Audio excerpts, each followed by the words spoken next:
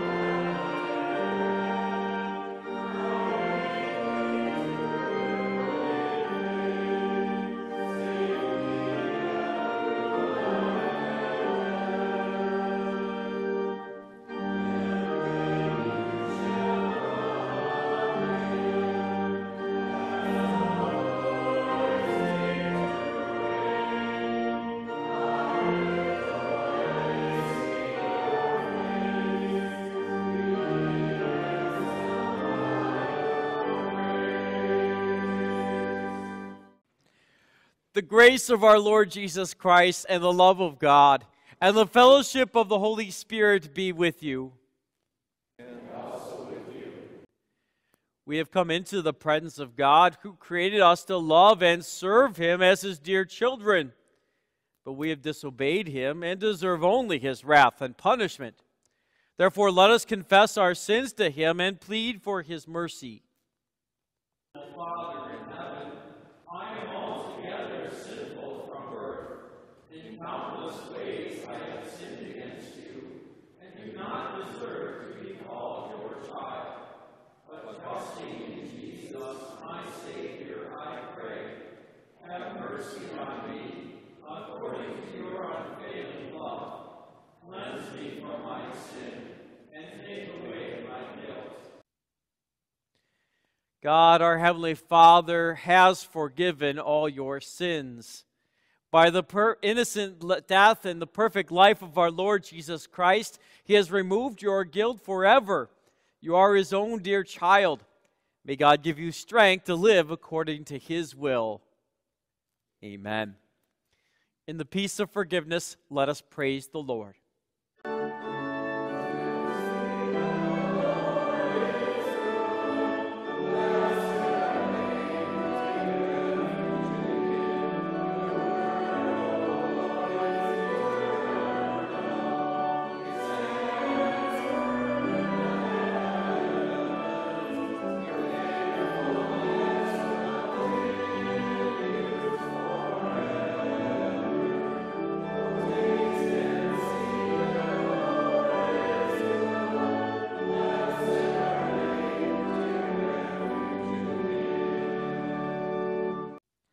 Let us pray. O God, the strength of all who trust in you, mercifully hear our prayers. Be gracious to us in our weakness, and give us strength to keep your commandments in all we say and do. Through Jesus Christ, your Son, our Lord, who lives and reigns with you and the Holy Spirit, one God, now and forever.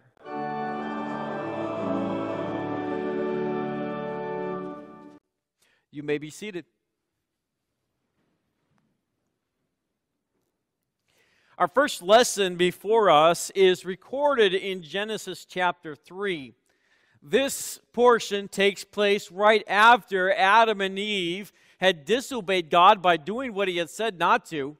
And when God comes to confront him, now he is going to recognize where they stand with him. They are fleeing from his presence. They are hiding themselves in shame. They are not willing to come to God because they have created a separation they can't fill. So how does our God, how does the only God respond to such a group or such a people as Adam and Eve and thereby us? Our first lesson.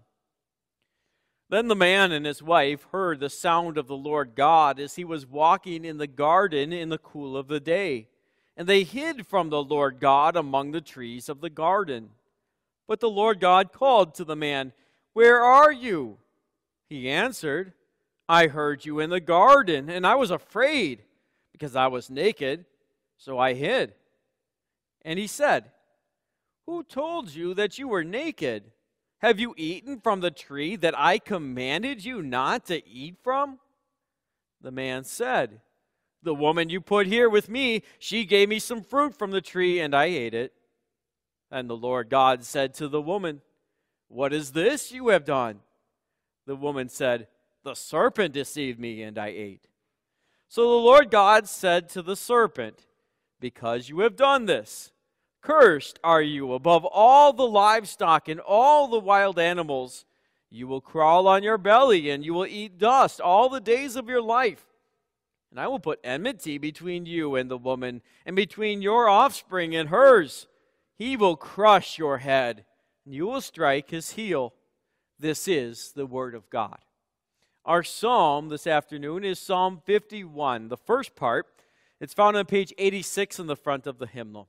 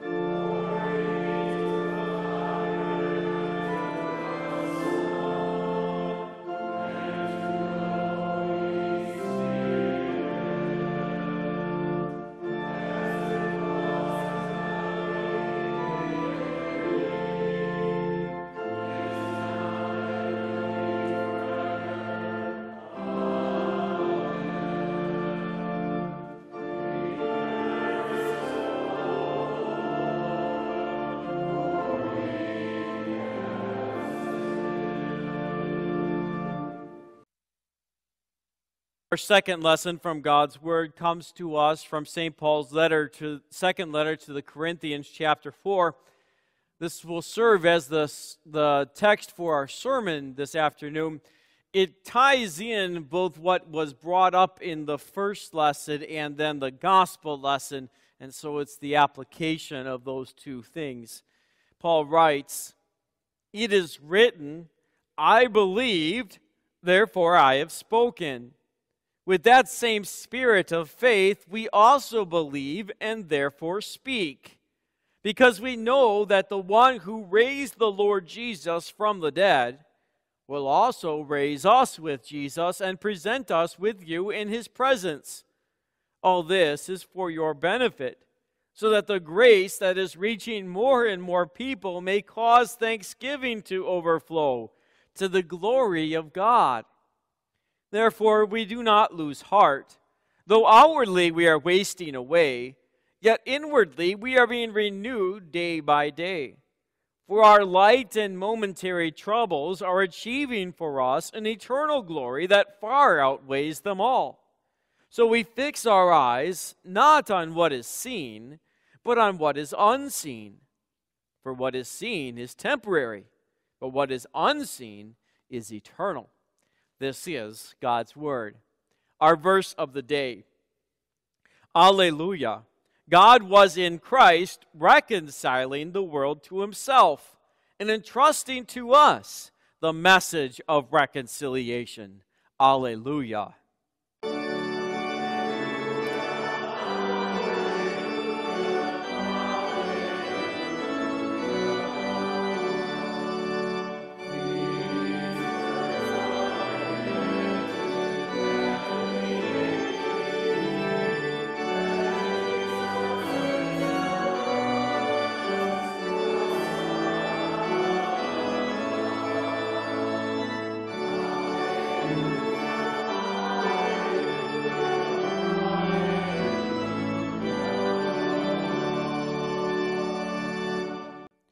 Please stand out of respect for listening and hearing the words of Christ.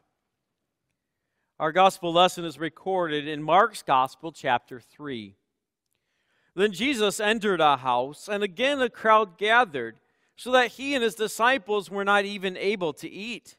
When his family heard about this, they went to take charge of him, for they said, "He is out of his mind." And the teachers of the law who came down from Jerusalem said, "He is possessed by Beelzebub. By the prince of demons he is driving out demons." So Jesus called them and spoke to them in parables. "How can Satan drive out Satan? If a kingdom is divided against itself, that kingdom cannot stand. If a house is divided against itself, that house cannot stand. And if Satan opposes himself and is divided, he cannot stand. His end has come.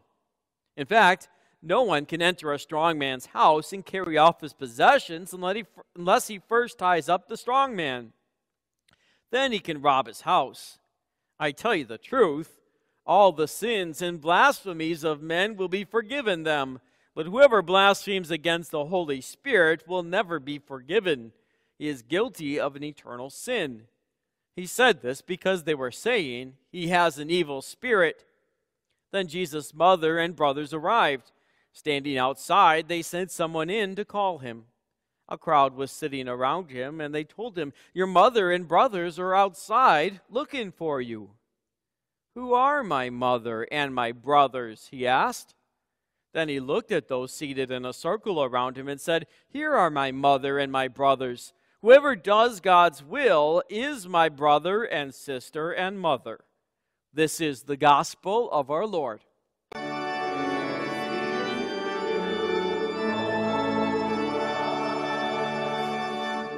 You may be seated. We'll continue with our next hymn, which is hymn 596.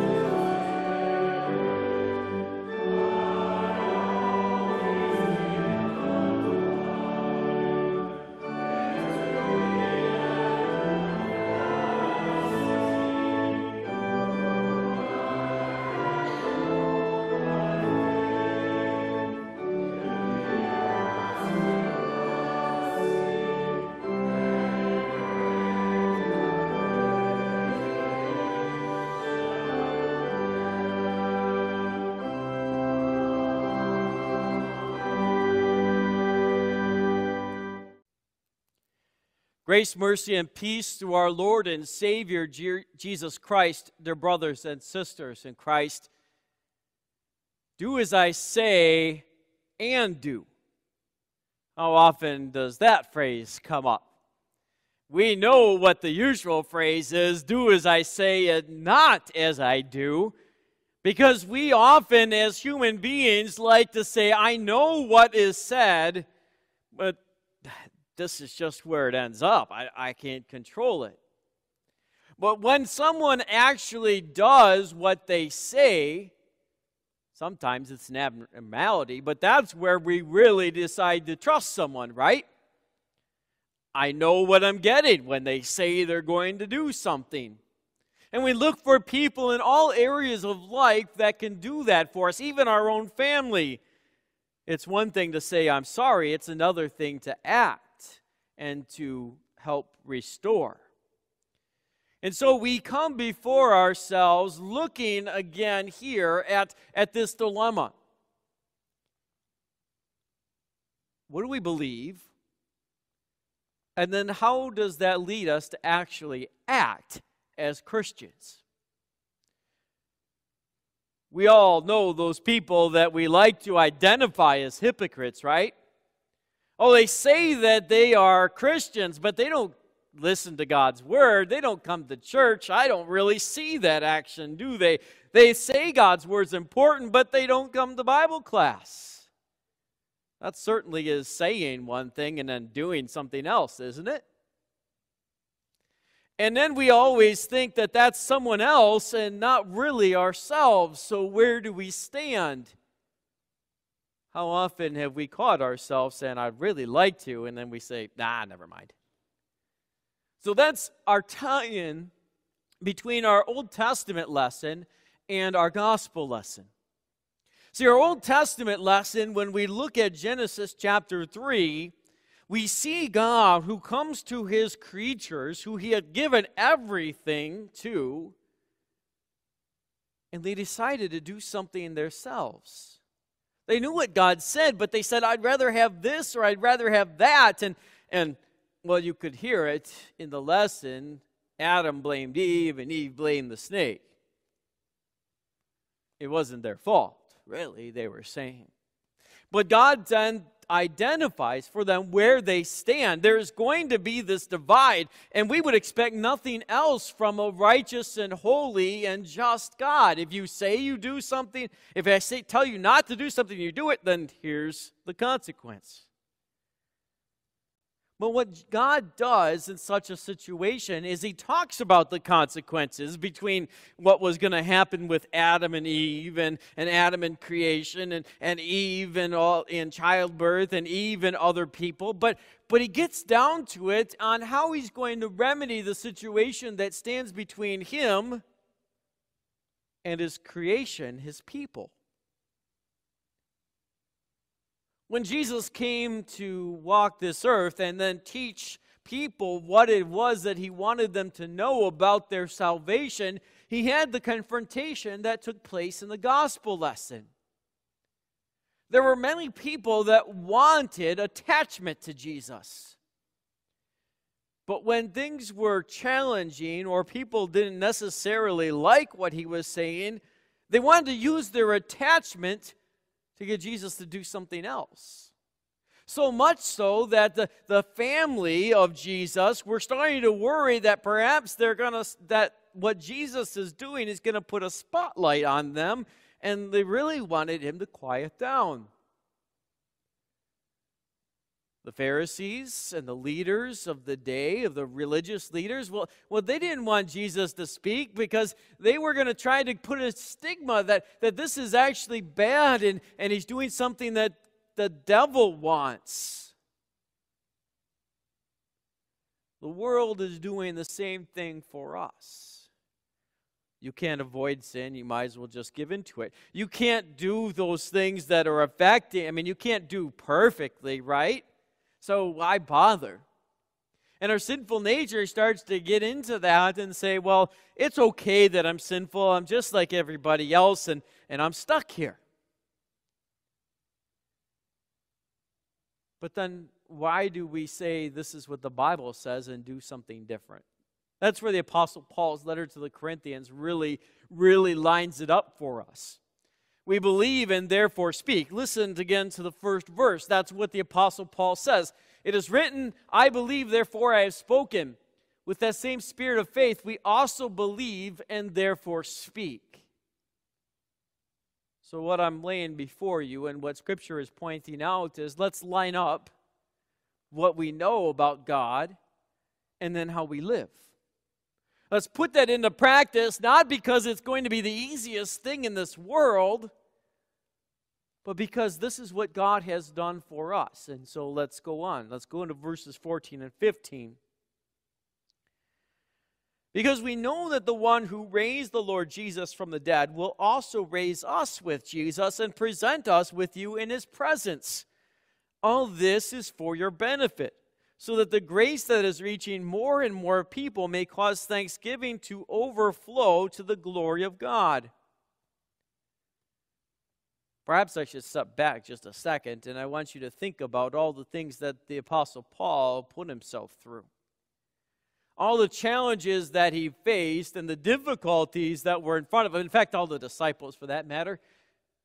Did they live an easy life after they confessed Jesus as Lord? Did they live an easy life after the day of Pentecost? No, they were constantly attacked and even threatened with their life being taken away. So, why did they continue to follow Jesus? It wasn't the easy path. That's where the Apostle Paul draws our attention to this is what we believe. The one who raised Jesus from the dead will raise us with Jesus and present you in his presence. Think about that.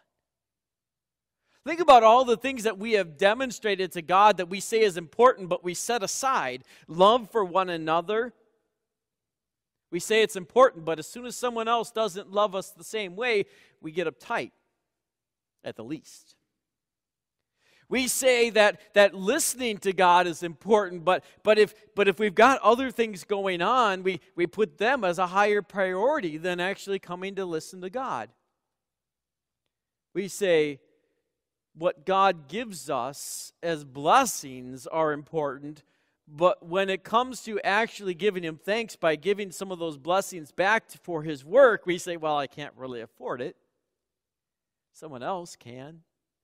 And when we say serving God is important, we say, well, someone else is better at it than I am, and they've got more time than I do. You see how those don't match up with the things that we believe? But the Apostle Paul brings us back to the beginning of that equation, really, into Genesis. What did Adam and Eve deserve? What do we deserve because of our disobedience and our thoughts and actions? Is absolutely being wiped out of his presence. Instead, he says, I'm going to offer a sacrifice for you, one who is going to live that perfect life that you should be living. And when he gets put to death for his obedience, he's going to count it towards you.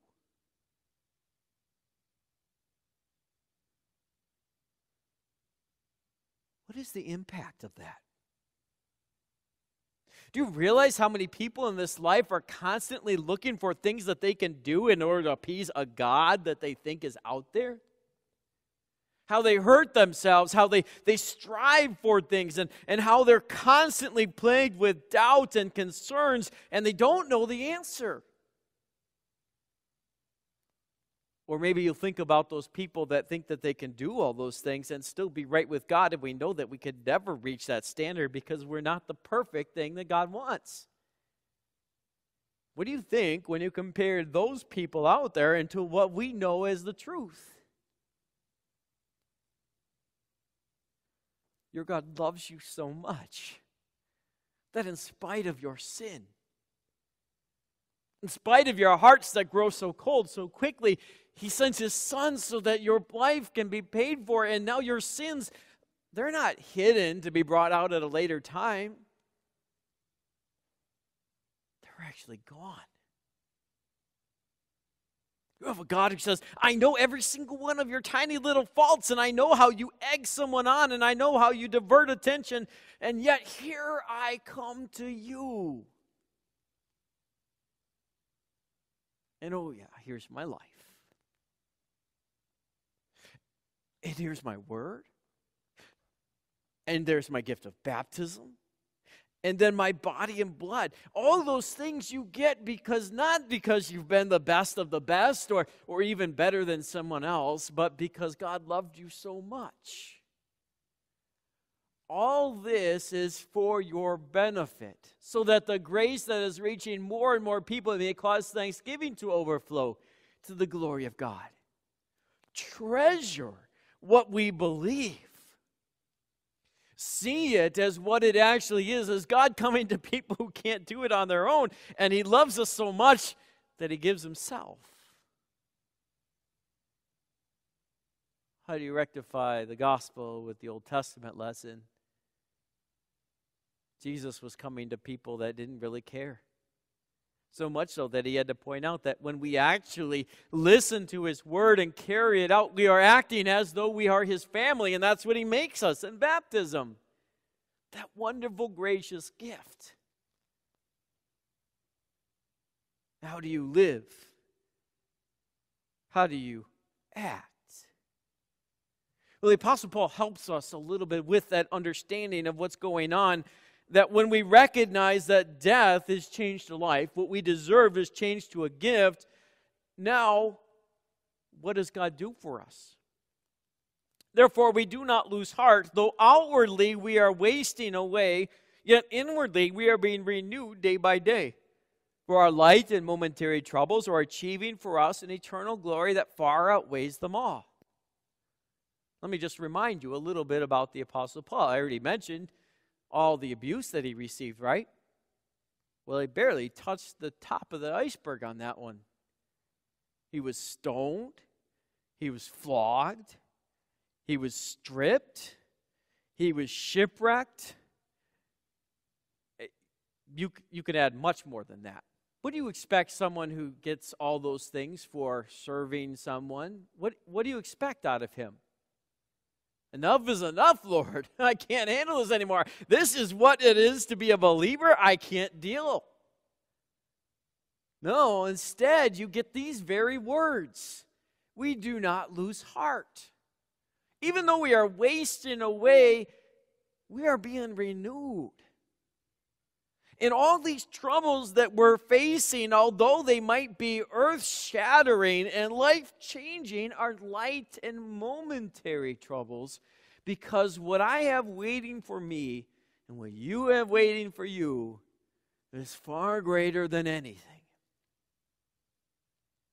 Paul? Not only do we have to think about all the trouble that Paul faced, we also have to figure out where Paul came from, and that was he was just like those Pharisees making fun of Jesus and trying to get rid of that message, all because he thought he had it figured out and that he was the best master and controller of his life. What we believe then impacts us. What Paul then was brought to faith impacted the way he lived. So the question isn't just, well, okay, let's move on. It's what does that do for you? Well, when we look at our sin, we don't look at it as something that we say, I can't help it, or this is bad and I'll try to do better. But we say, I don't need that to live. We're going to struggle, but we can turn away from it. And the troubles and the difficulties that we might face, maybe our friends will make fun of us that we're not sleeping in. Or our kids are not going to be able to go to every single thing that they want to because church is important. Or maybe we have to set up our schedules to go to Bible class as part of our worship. Those aren't going to cause us life-changing problems.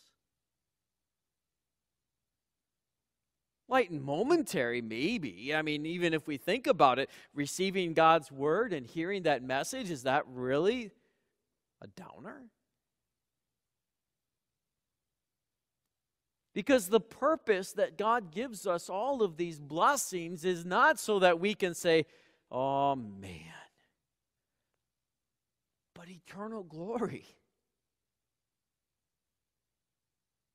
Eternal blessings waiting for us as we gather around God's Word, as we make worship a priority, as we show our thanks to God with the blessings that we have been given. If we support and encourage others instead of looking to nitpick or get upset because they did this or that to me, glory that outweighs them all.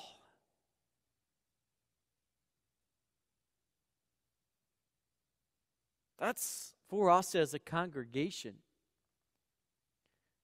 That's for us as we consider who God has placed in our circumstances, whether family or friends or someone I've never met before, and how might I offer myself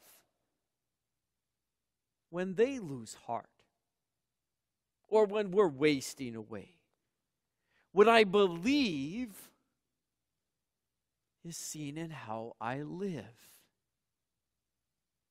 But the Apostle Paul doesn't stop with just that final little bit of a message that what we believe and therefore speak, that troubles will be changed to glory.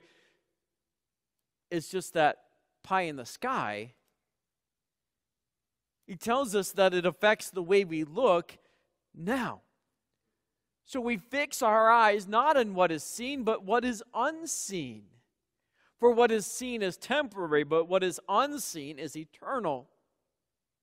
Pastor Vic's message and the reminder of what God has given to us as a Sabbath rest, as spiritual rest that we receive when we come to worship, is so that we're focusing on what is going to last. What is going to be for us with eternity. If only Adam and Eve had thought about that what they had disobeyed God in was only something temporary, right? And yet we constantly hear this message and start thinking, all these temporary things I need. I need whatever that food is that I have to have. I know what that car is and I have to get that. Or I know what that job is and I have to make things nice at home so that they don't get on my case. But those are only temporary because they're seen. What God promises and guides and directs us is something that brings us eternal benefit, that promises that working through His Word, through baptism and the Lord's Supper, are those things that actually give us better than what any kind of worldly offer is. And that as we live that faith, we'll have rewards that can never be taken away. So what are you doing when you see that we believe and speak so that we may focus on the eternal? How does that look for you? The power of the message and the reason for us in living it is not because I want a better life on this earth. And that was very clear to us as we went through this health challenge that said, well, you know, if we want this life to last, we got to do all we can to protect it. Did it really work? Are we able to elongate our life in any way by the things that we do? And if we're telling God that we would rather have it this way than that way, who's in charge? And so with the Apostle Paul, I encourage you to think about how it is that we believe and therefore speak. Remembering, first of all, that death was changed to life for us. God didn't just say, oh, I wish all your bad things away. He actually took them away. And that the troubles that we face are nothing in comparison to the eternal glory that He has actually won for us. So that we can focus on the eternal even as we live every moment now. We believe and therefore speak. Amen. Please stand.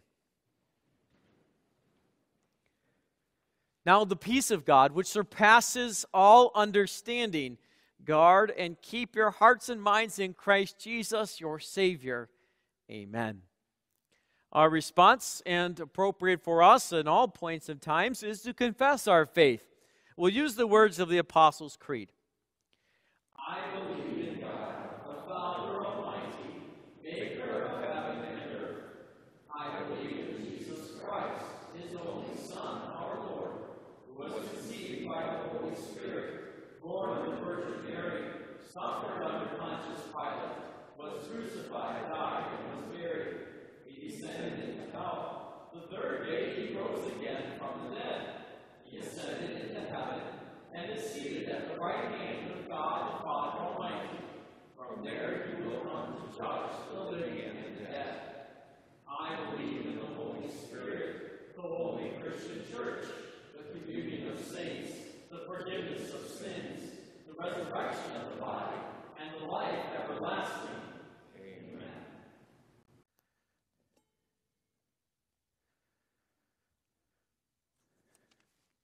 In our prayer of the church this afternoon, we will have several special petitions.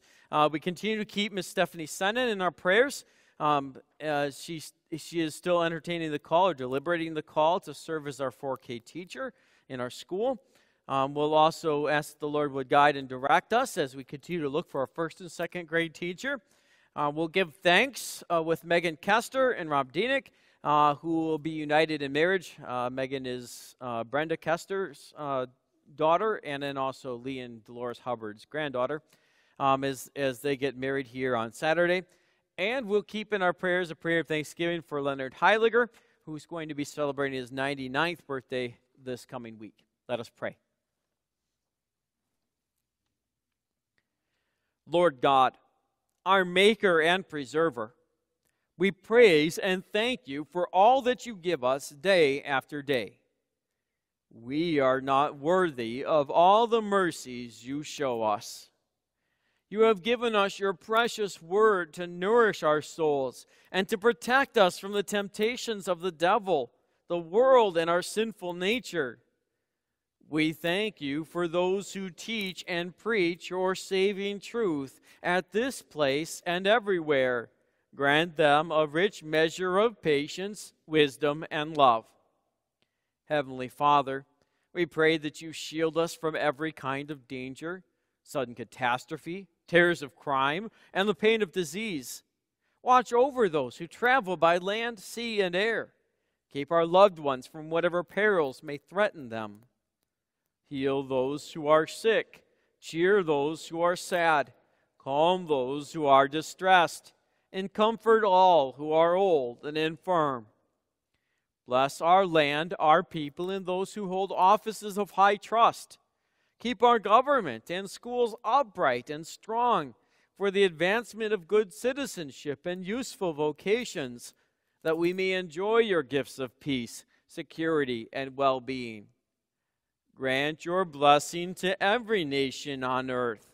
Where there are wars, may there be peace. Where there is hatred, let it be healed. Where there is poverty, danger, or disaster, come with your almighty power to help and restore.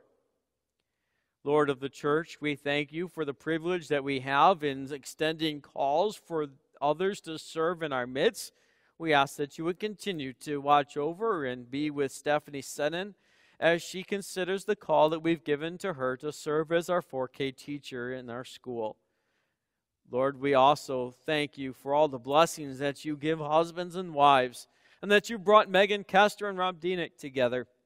We ask that you would bless their marriage and all those things that are going and happening on this weekend, that you would give them peace, and that you would remind them that you are the one who works all things out for their good. Dear Heavenly Father, we thank you for the blessings of life as well, that you have watched over Leonard Heiliger and have given him opportunity to celebrate his 99th birthday this coming week. We ask that you would continue to strengthen him and give him many blessings. And we ask that you would also remind all of us that each day is a gift of your grace. Now, Lord, hear us as we bring you our private petitions.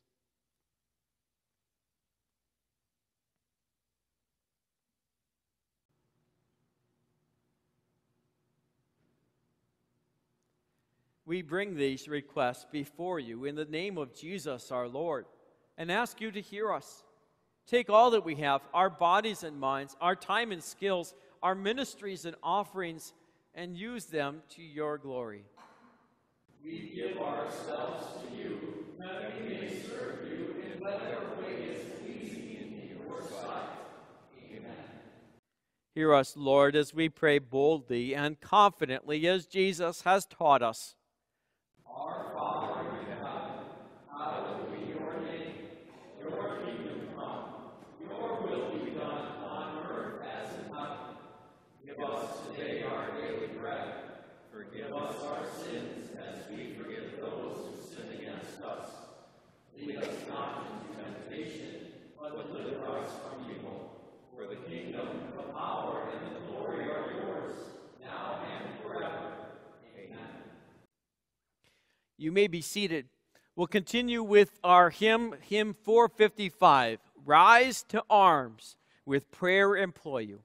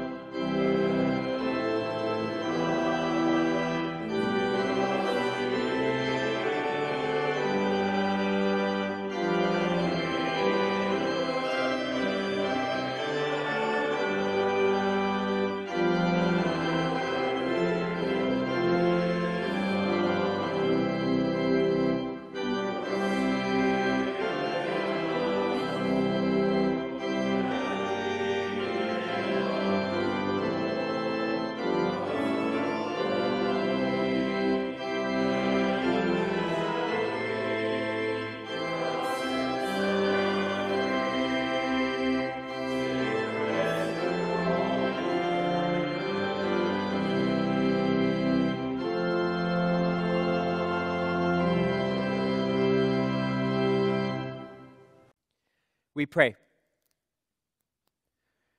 O Lord God, our heavenly Father, pour out the Holy Spirit on your faithful people.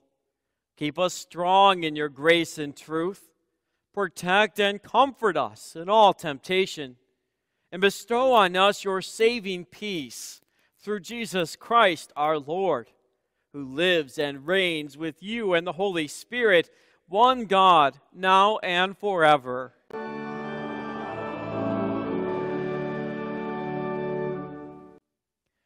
Brothers and sisters, go in peace. Live in harmony with one another. Serve the Lord with gladness. The Lord bless you and keep you. The Lord make his face shine on you and be gracious to you. The Lord look on you with favor and give you peace.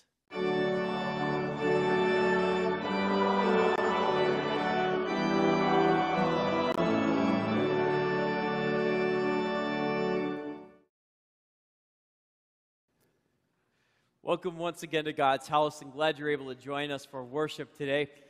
I rest assured that we're not eliminating the 3:30 service. We're just asking for a little bit of input. Oh my goodness, looked like I was taking away the favorite puppy or something. It's okay. We want to constantly assess and just see how things are going. So we're just looking at what our options are and what things might be. But you are sure still able to provide feedback. If you can find that one of the other services will serve you just as well as this service, or this is the best option, you can still let me know. Just don't withhold snacks or treats from me as someone did. I won't get if you take it away. Now, that if you do that, then it means that since we're keeping it, then you got to... No, I'm just kidding. Whatever. Okay. We do have some call news. We received a decision from Aaron LaPointe, kind of alluded to already in the prayers, or the recognition of the prayers. I'll just read that for you. She writes, "Dear fellow redeemed of St. Paul's Lutheran Church and School, during the last few weeks, I've had the opportunity to discuss the ministry of St. Paul's with various members of the congregation. I've appreciated all the words of encouragement and prayers given on my behalf. The Lord has certainly blessed this church and school with talented and earnest proclaimers of the gospel. The Lord has led me to return this call. I've witnessed His guiding hand as I deliberated, and am comforted in the fact that all decisions are made to His glory and by His will. St. Paul's will be blessed with a called worker according to God's timing. As always, I will keep the congregation in my prayers as our Lord leads you to fill this vacant position. For I know the plans I have for you, declares the Lord, plans to prosper you and not to harm you, plans to give you hope and a future, Jeremiah 29, verse 11. In Christ, Aaron LaPointe." So we are still looking at that first and second grade position in the school. It certainly is a need for us, and so we are looking at different ways. There will be a call meeting of sorts after the second service tonight. For the voters, so that we can kind of consider the options and give direction to the council. We are still waiting on Stephanie Sennon's decision on that, so we'll continue to keep that in God's hands and her in our prayers. So keep that in mind as well as we go forward. There is adult Bible class, so if you come to Thursday night, you're more than welcome to come just for the Bible class. The rumor is that we've started doing coffee again. So, just saying, that's kind of good.